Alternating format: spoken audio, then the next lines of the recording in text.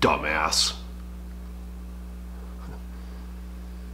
Have you guys ever borrowed money that you didn't have for shit that you didn't need?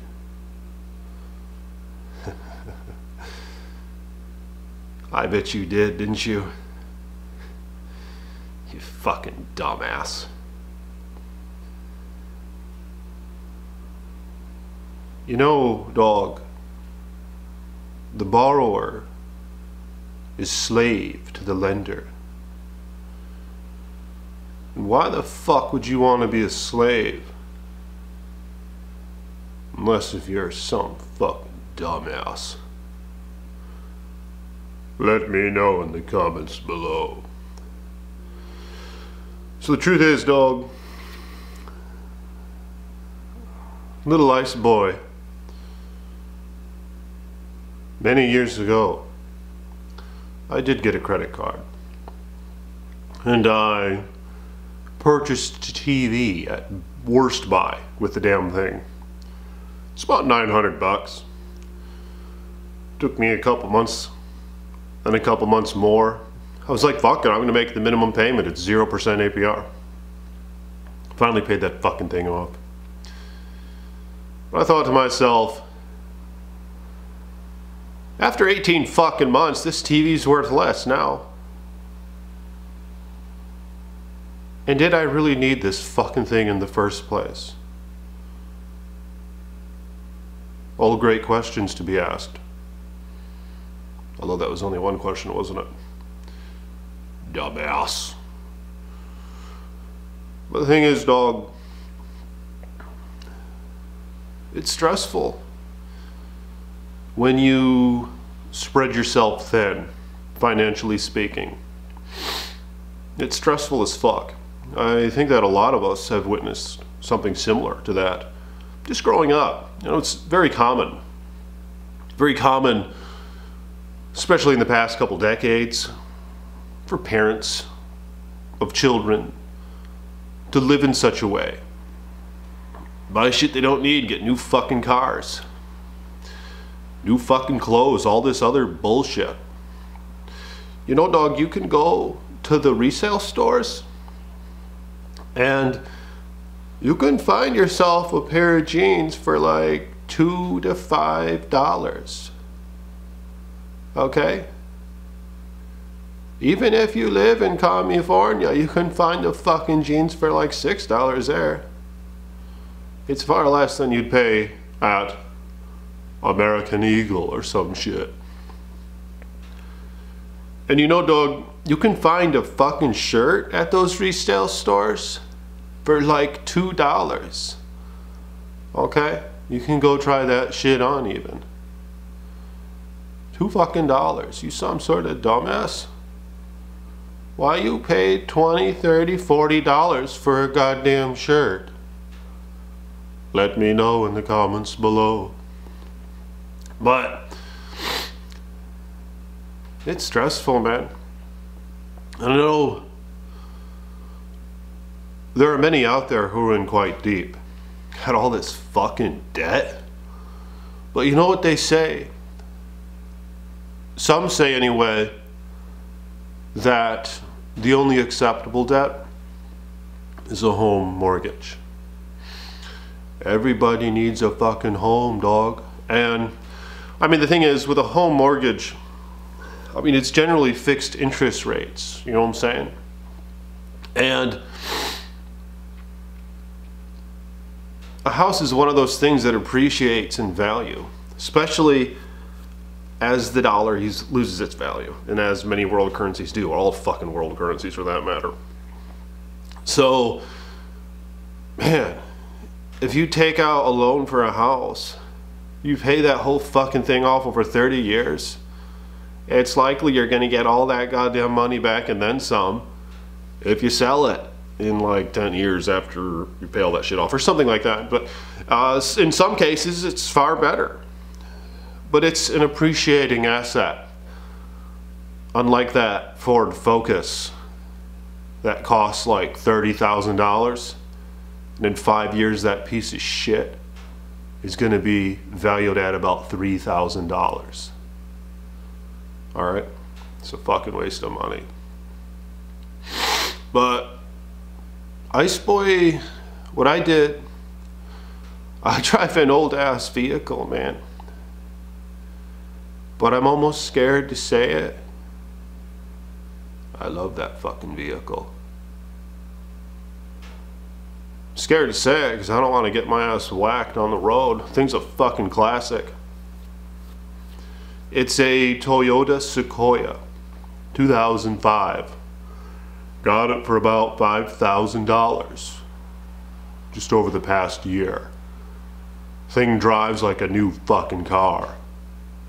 Thing is though, man, that is the most expensive car I've ever owned. $5,000 fucking dollars. Hell yeah. That's how you do it, man. And Ice Boy's Valmont drives a 4Runner, Toyota 4Runner, 2004. Old as fuck, but those things are towed. You gotta do your research, man. You gotta look that shit up. We did all sorts of fucking research, all right? And there are like models that you gotta look out for as well. I mean, first off, narrow down, find the reliable brands, all right? And do your research on the model and gear. Like with the Sequoias, for example, the 2002s have bad transmissions in proportion to all the other models.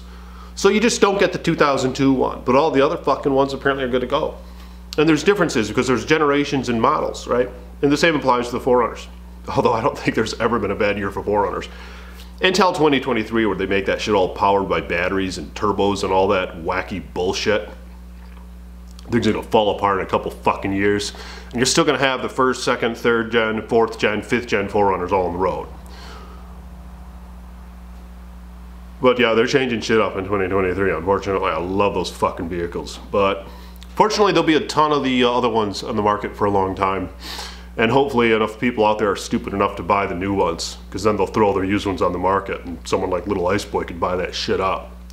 Because I'm fixing to get me a 5th gen. But the point is, man, of course the 4Runners had bad headroom, that's why Daddy needed a Sequoia. I'm tall as fuck. So being tall as fuck, you basically have to really look out for headroom in cars. And the Sequoia had really nice headroom. That's the thing though, any Sequoia after the year 2008, they have limited headroom. It's fucked up how they decided to make them smaller and shorter. It probably had to do with the fact that they're less likely to flip because they're not as top heavy. So they lowered the fucking ceiling, I think is what they did. It's bullshit. But hell yeah, dog, them Toyotas are towed. But the thing is, man, the whole getting in debt thing and borrowing money thing, it's as far as I see it, man, it's a nightmare. Living like that, I'd rather drive a shitty fucking car and live in minimal space with minimal things than be in debt. And Little Ice Frog is still paying off his fucking house. Fortunately, I got it when it was a good fucking deal, man, but this market shot up like it did.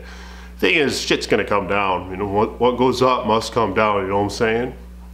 They stopped printing them dollars, they stopped putting all that shit on the market. All these fucking things are gonna fall. But that's why if you're not in debt, you save your fucking money. When shit does go south, like it's going to, you can buy some shit up, man. Hey, yeah, that's what them rich motherfuckers do. That's what them guys way up high do.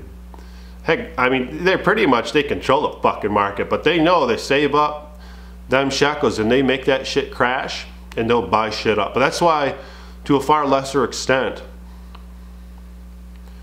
come on, man. I mean, I just, you know, it's stressful, man. And you never know what's going to happen in life. There's all sorts of variables at play here.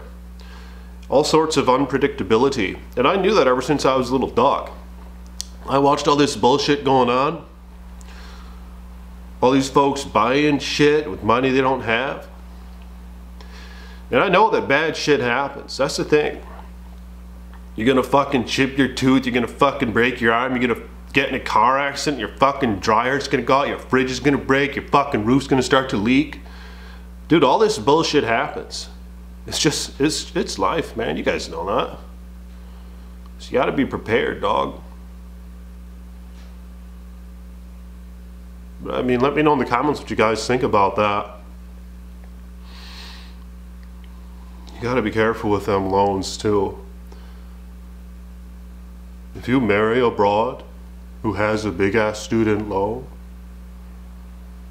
just make sure you're ready for that shit, dog, alright? But, I mean, we all get pussy whipped, is that what you call it?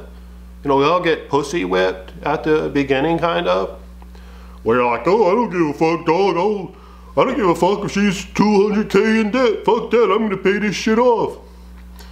Couple years, when that little honeymoon phase is over, you just might be looking in the mirror, man, calling yourself a fucking dumbass. I'm just trying to prepare you dogs, but I mean, let me know what you think about that in the comments below. And you know, if you're in debt and shit, all I'm saying is, don't get any more debt. Fuck that shit. I mean, Ice Boy's cheap, you guys know. Fuck, I haven't even reproduced. And I know them little tadpoles, they can be a bit expensive, can't they? I know some of you guys have them. But you know, little Ice Boy played it safe. Thing is though, them little tadpoles, they make you vulnerable in today's day and age, don't they? Because then you gotta go kiss somebody's ass, work some fucking job you hate, because all of a sudden you're not just worried about yourself now and some broad, but you're worried about them little tadpoles too. You gotta go kiss some dude's balls for that shit. Act like you like him. Act like you like going to fucking work, dog. Fuck that. No, it's not always the case, but man, my only thing is that shit makes you vulnerable, don't it? And little Ice Boy never really wanted to be all that vulnerable. I mean, we are. We're all vulnerable, unless you just straight up don't give a fuck. Unless you just don't give a fuck about death and all this other shit, and you don't have any ties, unless you just straight up don't give a fuck. But you know, little Ice Boy dug himself a little bit of a hole, a little bit of a grave, but so far it ain't all that deep. And I can still chill and enjoy. Just sit back and enjoy it. But I mean, let me know what you guys think about that in the comments below. Hell yeah, more videos to come on this shit. Peace be with you.